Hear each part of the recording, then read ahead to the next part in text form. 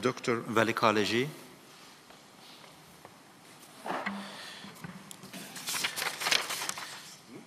Thank you, Mr. President. Oh, yes. Okay. Thank you, Mr. President. I'm Vali Kaleji from Tehran, Iran. I'm very pleased to be attending the International Conference on the Caucasus in Baku for the second time after the Second Karabakh War. As you know, the relations between two countries have developed significantly in recent years, including recent agreement between Tehran and Baku to build 55-kilometer highway and railway line between Zangilan and Nakhchivan via Iran that you mentioned in your speech. But on the other hand, there are some concerns that need to be addressed.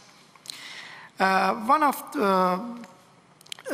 of these concerns is what's happened as the 5th Congress of World Azerbaijanis Congress in Shusha last week. Unfortunately, some Azeris Iranians who attend the summit spoke openly against the territorial integrity and the national security of Iran, as well as separatism of other regions of northwestern of my country. Unfortunately, the dream of the forming a greater Azerbaijan and uniting the two sides of Aras River, clearly raised by these individuals and groups, and this issue caused concern and unhappiness to many of my colleagues and also people inside Iran. Yesterday, I talked with Mr. Hikmat Hajiev in this regard. Mr. President, you are aware of Iran's positions, Iran's position in defining of the territorial integrity of the Republic of Azerbaijan in the last 3 decades. Iran's position in the Second Karabakh War was also quite clear. The common language, religion, religious, and values of Azeris regions of Iran and people of the Republic of Azerbaijan is a great capacity and social capital for the development relations between two countries, and it should not become a political tool for separatism and creating difference and tension between two countries. These people have been invited to an official and governmental meeting in Shusha, and we expect the government of our Ministry of the Foreign Affairs of the Republic of Azerbaijan to react these dear statements and interview and speech and their speech in order to reduce the concerns and discomfort inside Iran. I will be very happy to know your position and opinion in this regard, which will definitely be reflected inside Iran. And also, my short question is about determining the borders between Republic of Azerbaijan and Armenia after the Second Karabakh War that you mentioned in your speech. We heard a lot of news about the basis of the Soviet-era maps, including maps of Soviet Ministry of Defense in 1920 decades to define the borders between two countries. Including it was discussed during your meeting with Nikol Pashinyan and Vladimir Putin in Sochi. The question is, which official map of the Soviet Union was agreed between you and Armenia and Russia for determining the borders? Again, thanks for your hospitality and for your kindness and invitation at this conference. Thank you very much. Talking about the maps, we do not have so far any kind of basis for that. And we haven't seen the maps which you mentioned.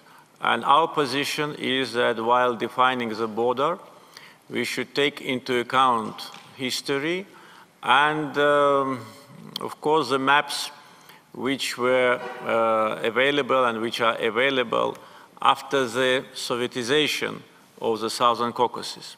We cannot concentrate on only one map. There have been many maps, starting from 1918, when Yerevan was part of Azerbaijan, and also before 1920, November 1920, where Zangezur was part of Azerbaijan.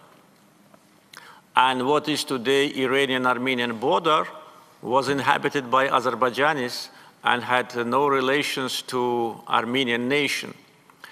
November 1920, it was a decision of Soviet government to give Zangezur to Armenia.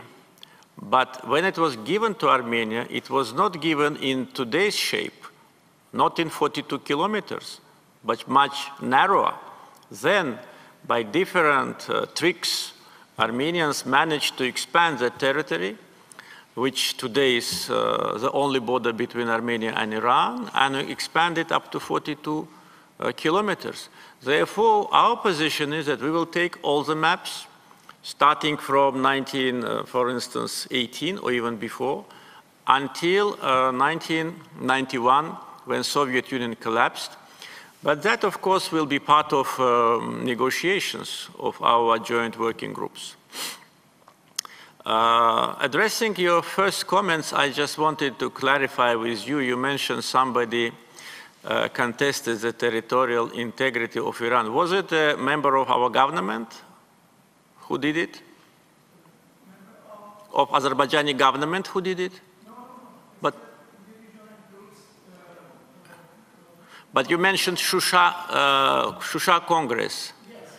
It was member of our government who contested Iranian territorial integrity. Not governmental. But whom? It is, for example, is a Center of Tabriz Studies in Ankara or in Turkey. Is some individual and groups. So the non-governmental participate in the conference. It doesn't have any connection with Azerbaijani government, no? No, but they participate in this conference in Shusha in Azerbaijan. But not Azerbaijani citizen. Yes, I know, I accept. But they participate in an official meeting in the inside of Azerbaijan. You know, today you see how many participants from different countries here, but each of them represent their country. And for instance, if you be, for instance, a citizen of some other country and say something, Iranian government should not be responsible for that. That's why I think your comments, they have nothing to do with Azerbaijan-Iranian relations. Position of our government and the government of Iran on territorial integrity of two countries is very well known and is not questionable. And on many occasions, we and Iranian colleagues publicly elaborated on that. There have been more than 400 participants. And in Azerbaijan, in the democratic society, people are free to say what they want. They have their position. We can agree or disagree, but we did not control the participants. We did not give them the thesis, what they can say and what they cannot say. Azerbaijan is a free country, and everyone, our citizens, foreign citizens, they are free to say whatever they want. Of course, if it is not contradicting our legislation.